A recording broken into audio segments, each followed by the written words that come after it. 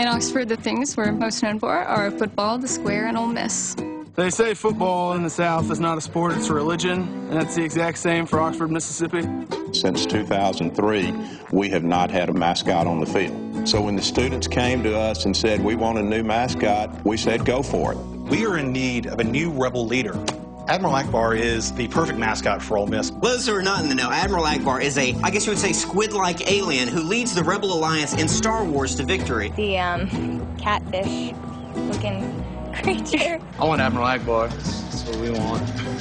Yeah, definitely. No, it wouldn't do this town justice. He's got lasers. Tell me a mascot that has lasers, dude.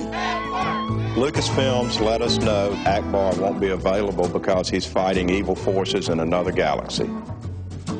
Maybe it was just too perfect, but we'll get our team a pretty sweet mascot.